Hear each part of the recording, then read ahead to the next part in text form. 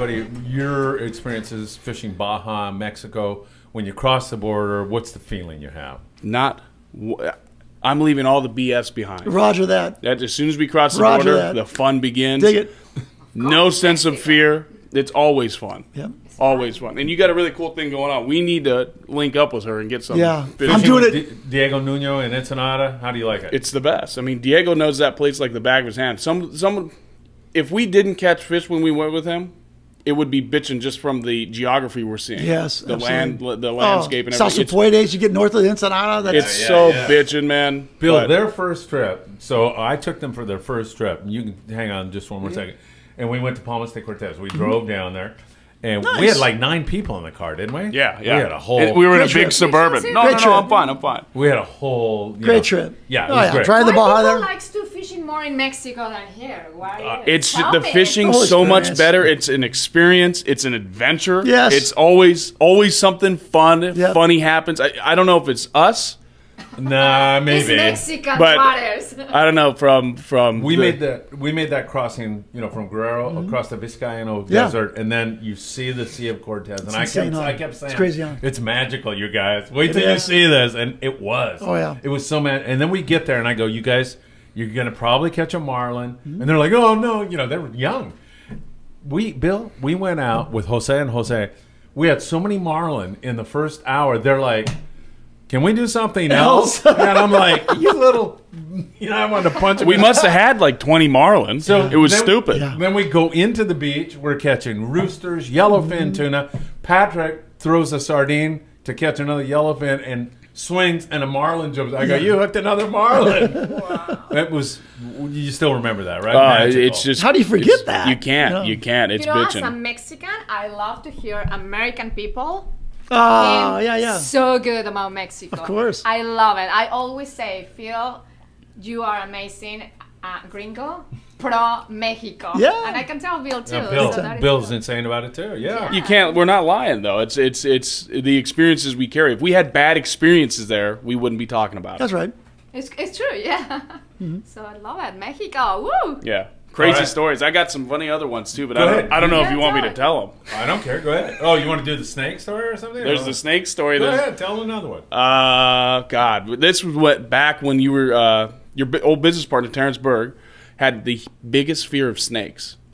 We were driving down the road. We're probably an hour and a half away, and we see a dead snake on the side of the road. I go, hey, let's get that, and we'll stick it in Terrence's bed. It'll be hilarious.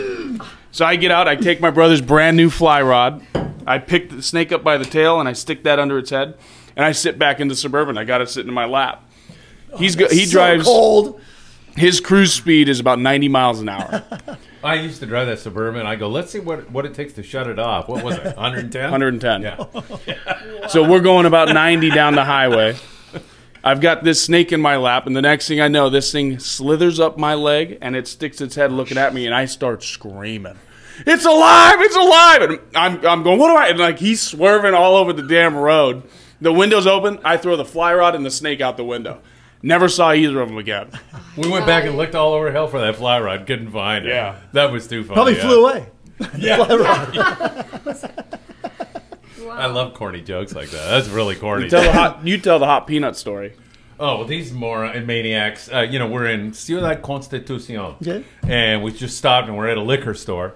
And I go, please get me some picante peanuts. Yeah. I want some peanuts. Yeah. So these guys go in. He's driving, so he's had us picking the peanuts out for him. But what we did was we picked every chili out and stuck it in his hand.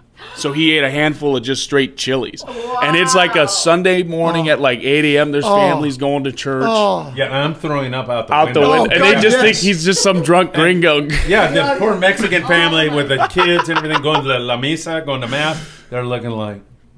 Bill, Gringos. It is a trouble. It's problems in Mexico.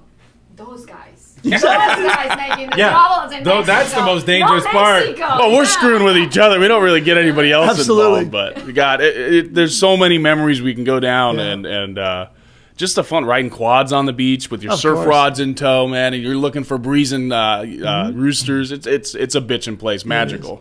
Well, we all have these Baja stories could go on and on for years.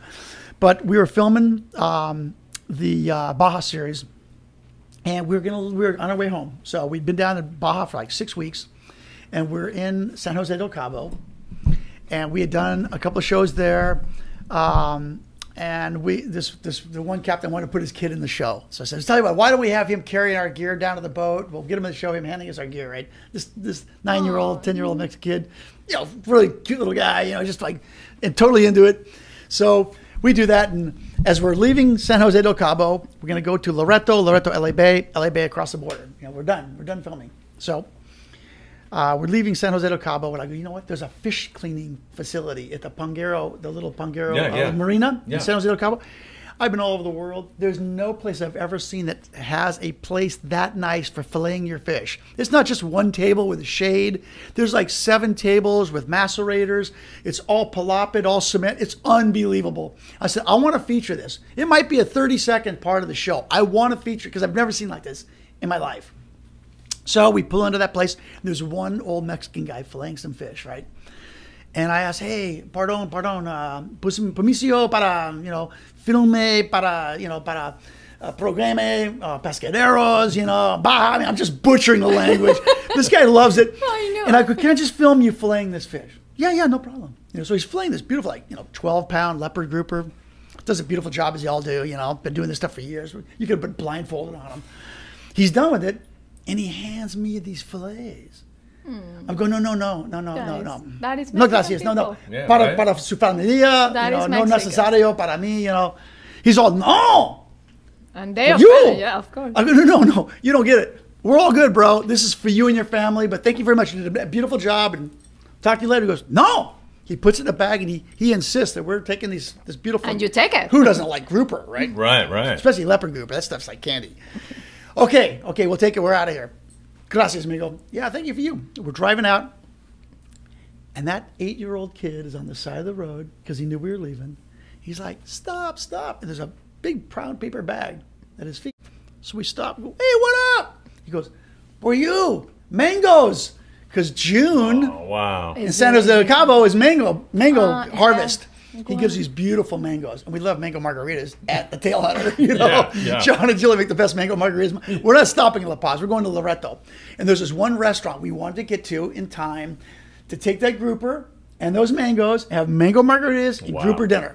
So we're going up the highway, and it's getting a little late. It's like 8 o'clock. Don, it's like 9 o'clock. We pull into Loreto. We go right to that restaurant. We pull right up with a boat in the truck, park on the opposite side of the road. It's like, who gives a shit? Right. We're here, We pull up, and here's the owner of the restaurant and his 2 employees locking the place up and leaving. And we're like, we just drove 8 hours towing that boat on that highway. All I want to do is drink mango margaritas and eat this fish. I'm so bummed, right? And I go, oh, my God, you guys are closed? Yeah. And so I told him, we drove 8 hours from San Jose del Cabo. We got these mangoes, we got this fish. We came here just for your restaurant. But we understand, is there any other restaurant in town that you suggest we could take this fish to? I know. And he turns to his employees. You know what happened. He looks at us. He unlocks that door. He walks us back in there. And he goes, come on, I'll cook that for you. I said, listen, this is incredible. Nobody in the United States would ever reopen their restaurant for 3 gringos with some fish and some mangoes. I said, here's what's going to happen. They dial 911 in America. Roger that. I said, here's what we're going to do. If you're going to do this for us, here's what we're going to do for you. You will be joining us with these mango margaritas. You will be joining us with this fish dinner. So let's make this a party. We go in. He cooks it 3 different ways, right? So typical. Yeah. And then they all were just having these mango margaritas, blah, blah, blah, blah, blah. At the end of it, I just go, that was phenomenal. ¿Cuánto, amigo? ¿Cuánto? How much? And he looks, $30? $10 each. We're like, no. We gave him 60. It's like, are you serious? There's no way. It's 60. It was a banging deal. He was stoked. The guys we all had eaten, had Bill, that would never happen in the United States.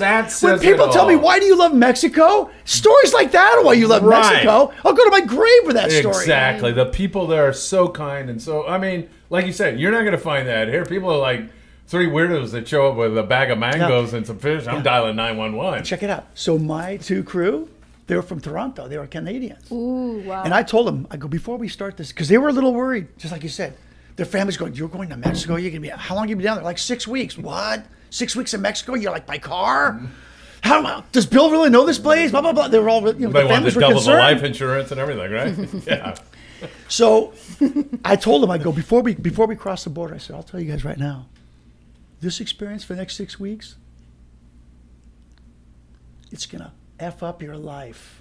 And they What do you were- mean? I go, yeah, when you come down there for 6 weeks and you realize how amazing it is, you're going to want to live in Mexico. Yeah. You ain't going to want to live in the cold of Toronto. This is going to F up your life. And they, Dude, and that happened? We get north. We're getting to the border to go north. We go, I don't want to go. I don't want to go back to Toronto. I don't want to go back to LA. I mean, it literally messed up their life. Guess what? One of my camera guys, he lives in Cabo now. Wow. He's got a girlfriend. He got a Good. charter business. He freaking lives in Cabo. that is awesome. Yeah. It's so true. So true. Yeah, right? Yeah. I mean, Daryl Van absolutely. Slack. Daryl, if you're watching, bro, hook it up. Daryl! Yeah. No, he's really good.